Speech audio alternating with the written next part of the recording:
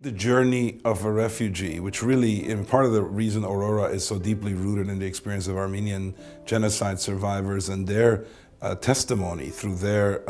descendants, really is the journey from going from survivor to thriver. The world needs to focus on what Aurora is bringing to its attention, which is modern day humanitarian crises caused by human actions, governments that are oppressing people, wars, genocides that are continuing, and through the lens of people who are surviving and people who are helping save them, the world does need to focus on that and then start thinking about how those displaced people can be taken care of, how the work of these saviors can be supported. And so, to the extent that the world can eliminate these situations, the world won't need Aurora. We've said before that we would like nothing more than not to have to recognize these people, but it looks like the world needs this more than for many decades before.